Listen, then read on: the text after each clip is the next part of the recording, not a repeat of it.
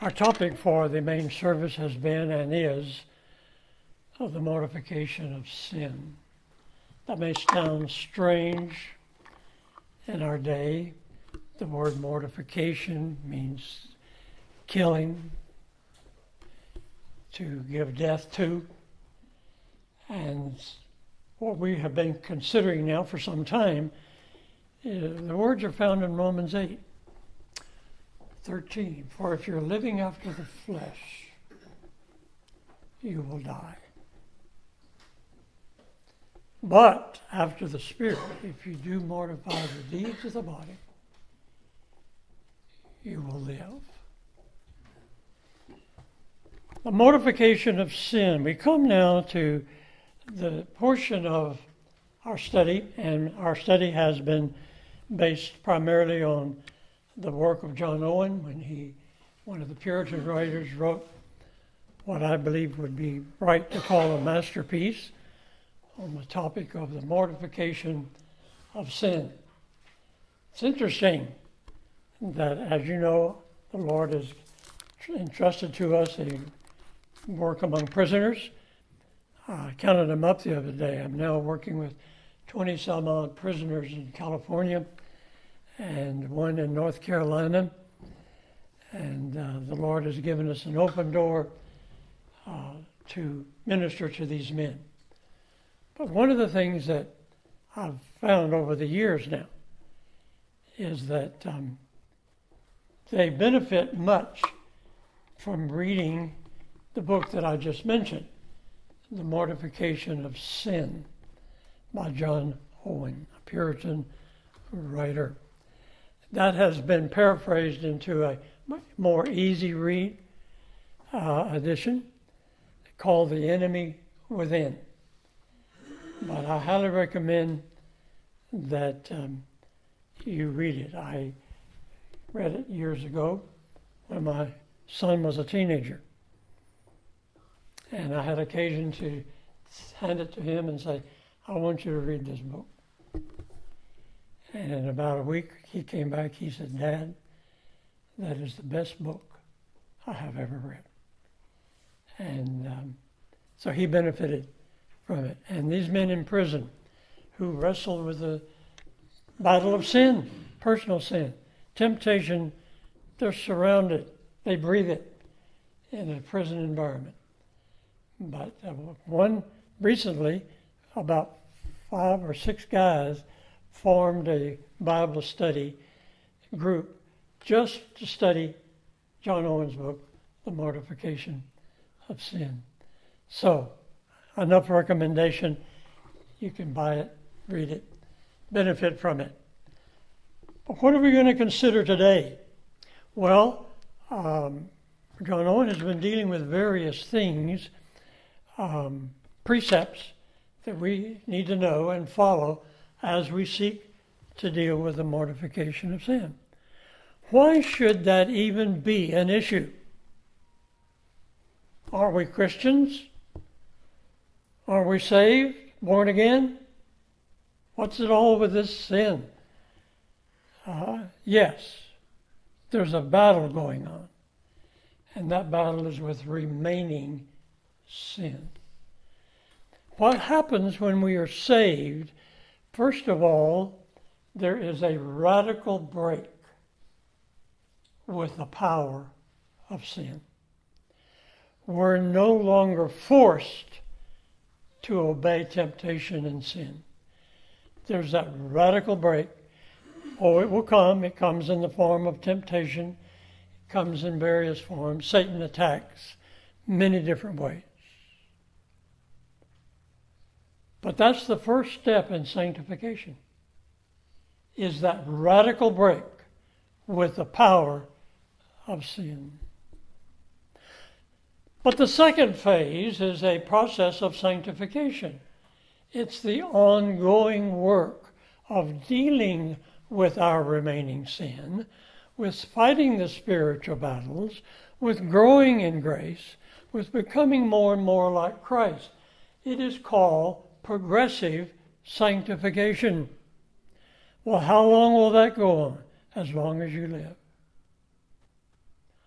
as long as you live, until your dying breath, progressive sanctification will be a part of your life. Growing, maturing in the things of the Lord. Is there a final stage? There is. It's called final sanctification. Do you know what it is? It's the moment you die physically. And what happens to your soul as a believer? Your soul goes to be with the Lord in heaven. And that is the final phase of sanctification. Saved from the presence of sin. Saved from the power of sin. Sinless to love our Lord without a sinning heart, to serve Him without a sinning heart.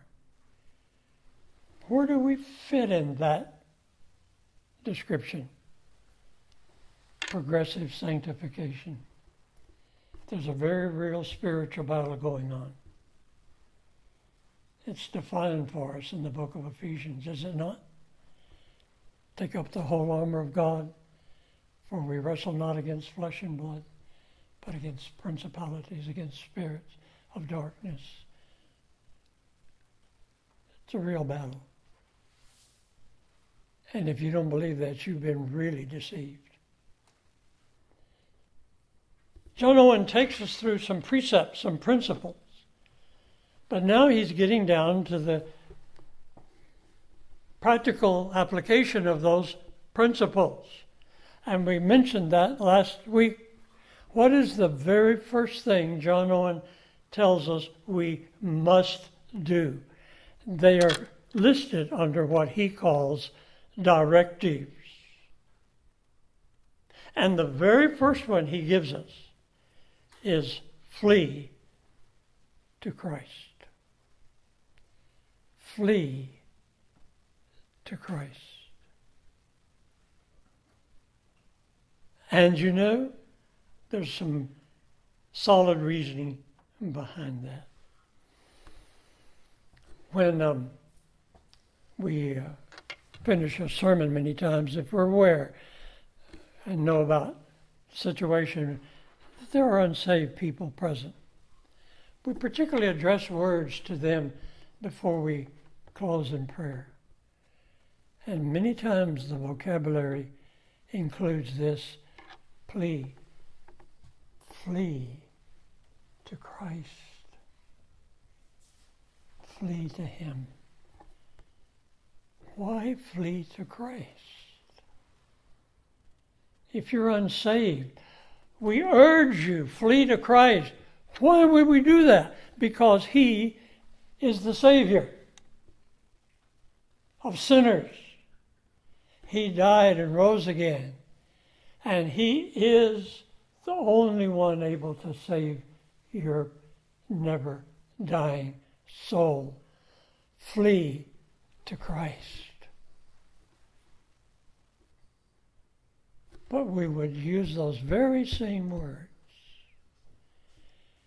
to those of you who are saved and fighting the battle of sin every day. Those occasions of sin and temptation come frequently. They come daily. It's a battle. And what would our words be to you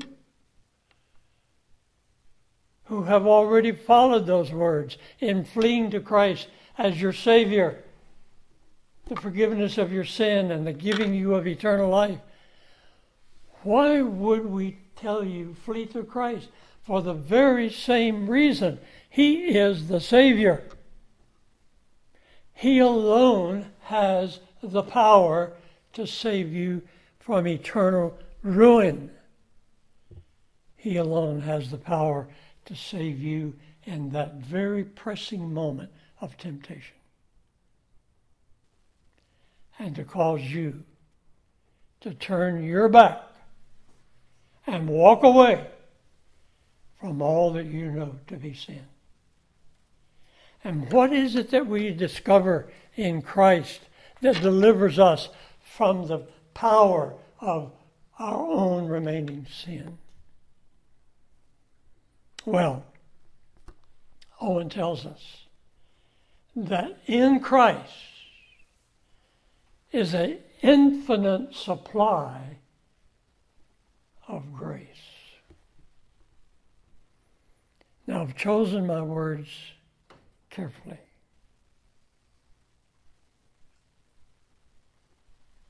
In Christ and in Him alone is an infinite supply of grace. Do we still need grace? I thought I had been saved by grace. You were saved by grace. As a gift from God, not of works, lest any man should boast. Well then, what's this grace? It's ongoing grace that is ministered to strengthen you and to protect you and to help you in the battle with remaining sin. Where do you find that grace? You find it in Christ and in Christ alone.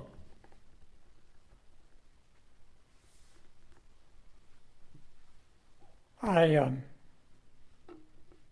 worked in my first job in Dallas, Texas, as a juvenile probation officer. And I won't go into many details, except it was quite interesting that at that point, because of different developments within the juvenile department, I ended up being assigned every Mexican boy that got in trouble in Dallas County. That was my caseload, mainly because I could speak Spanish. I had 130 boys on probation. Now, whenever you are dealing with guys that are in trouble, you're dealing with young men who are losing the battle with their own sin nature. I had boys that wanted to go to the training school. You know why? So they could come home and brag about being a one-timer and gain some status. And when that wore off, they wanted to go back and become a two-timer. Do you not see how sin can destroy a life? It's a battle over the lives of young people and of men who are filling our prisons. Sin is a reality, particularly in those who do not know Christ as their Savior. They're being controlled and dominated and ruined and destroyed by a life of sin. But that's not the end of the story. Those who have been saved are still wrestling with the battle of remaining sin. It's a warfare. We need Christ to be saved. We are urged to flee to Christ to be saved from hell and eternal wrath. Owen says, do the same thing to be saved from remaining sin. Why? Because Christ is to be found in Christ is not only saving grace initially, but there is grace to conquer remaining sin. And I used the word, did you catch it? Infinite grace. Does that say anything to you? What do you understand by infinite grace? The word infinite means without limit. There's just no way you can describe it. The closest I ever come to describing it was going out to the ICR Museum up in the north part of Dallas to their planetarium exhibit.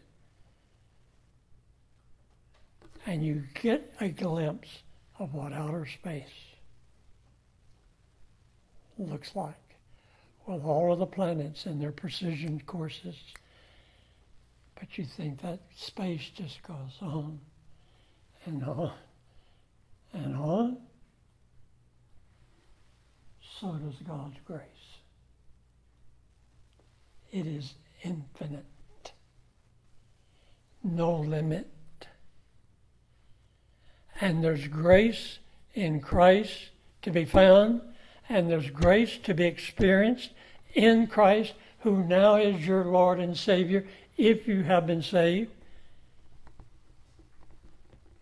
It's not just saving grace, it is preserving grace and persevering grace in the hour of trial and temptation.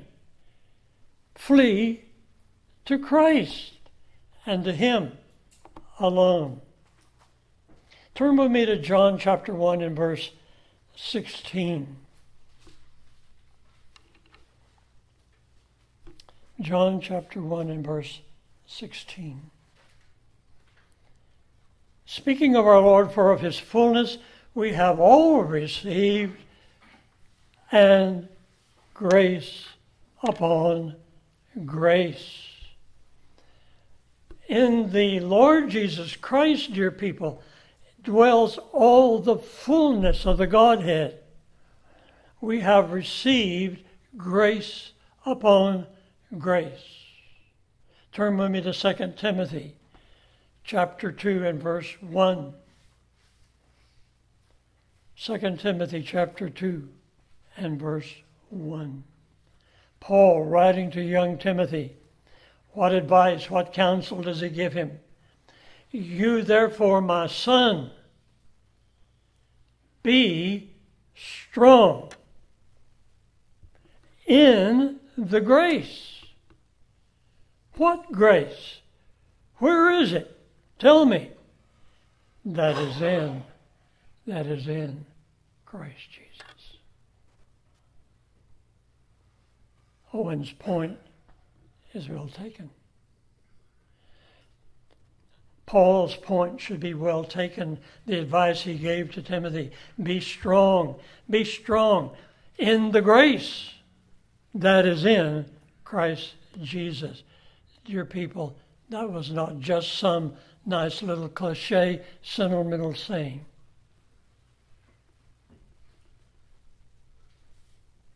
There's much grace to be found in Christ. And the man of God is to be strengthened in that grace. He is to be constantly going to Christ for that grace.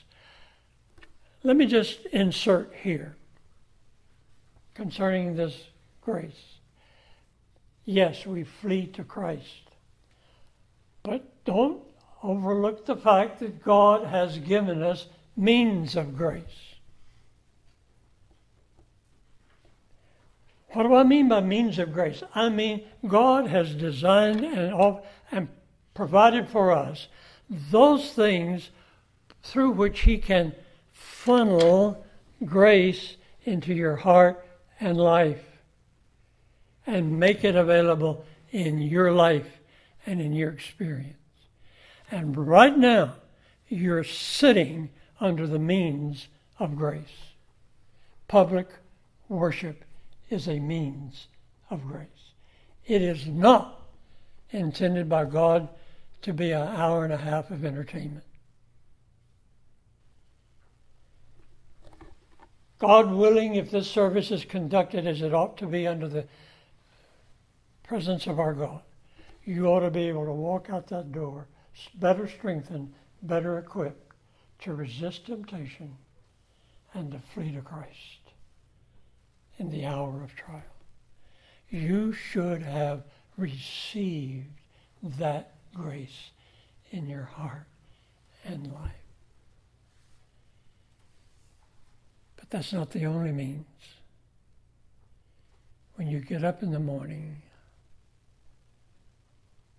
do you read your Bible? Do you pray? Do you sing a hymn? You say, Pastor, I don't know a hymn. Well, get you a hymn book and get on the right website, and we can help you. You can actually play a hymn that's in your hymn book, and you can sing that hymn and worship God. That's a means of grace. It's a part of personal worship. It's a part of public worship.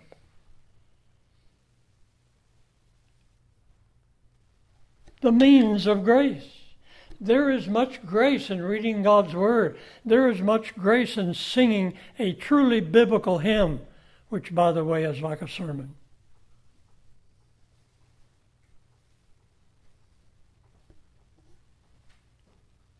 What about that?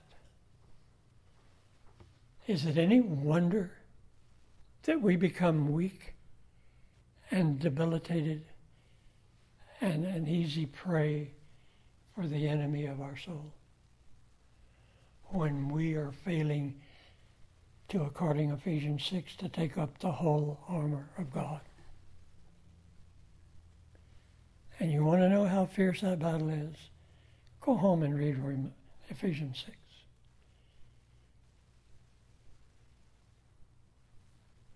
We're not just playing cops and robbers. We're fighting a real battle. And we need all the grace we can get. John Owen says, flee to Christ. What do we do? What do we do when we receive word that your loved one has 6 months or less to live? What do you do? You can go into denial. There's a number of things you might do. Let me tell you what you need. You need Christ. You need to flee to Him. In the hour of desperate personal need, whether it be your life or the life of a loved one, the only strength you're going to find is to be in Christ and in your relationship to Him and to Him alone. What are the sins you're wrestling with? I don't know. You know. I know some of them that are pretty common. Lack of patience, anger, coveting, and the list goes on. But when we are being tempted by the tempter himself or by the world in which we live, constantly pressured to be pressed into the world's mold, how do we resist? What means do we have? Owen says, go to Christ. Because in Christ is an infinite supply of grace. And what is it we need in our trying times? More than anything else, we need grace. You say, Pastor, what is grace?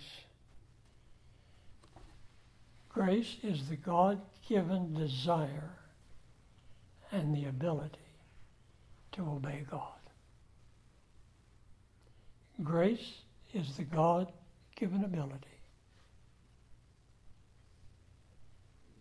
to desire and God's will and to obey Him. Isn't that what happened when you got saved? Didn't you desire Him above all else? And find in Him grace. For by grace are you saved through faith, and that not of yourselves. It is the gift of God. Grace is a gift of God. It's not something you conjure up. It's something that God gives you in an instant when He does the saving work.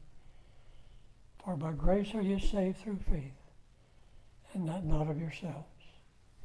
It is the gift of God, not of works, lest any man should boast.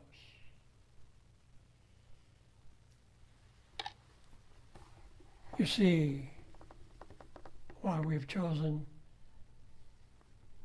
a Puritan writer to deal with mortification of sin. We've got much more ahead of us. Is this the beginning of fleeing to Christ? In the moment of temptation, in the moment of pressure, when we know that we're being tempted. Corinthians tells us that in every temptation, there's a way of escape.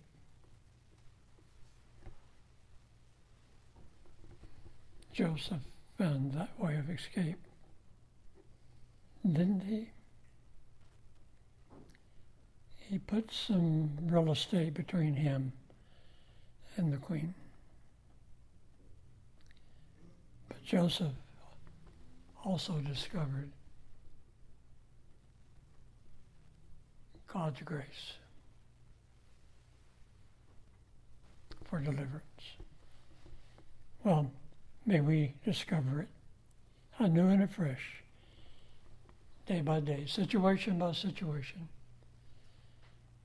We live in a sin-soaked environment, and it's getting worse. May we be light in a very dark place. Let's close. Our gracious God, we humbly ask that you would grant grace to worship you. Grant grace to live the Christian life. Grant grace in the hour of trial, heartache, sorrow, pain, and agony. Grant grace to resist the world in which we live, which is seeking in every possible way to press us into the mold of the world. Go with us as we depart. Keep your word and your truth upon our minds and hearts, even through the day, even through the week, till we meet again. In Christ's name we pray. Amen.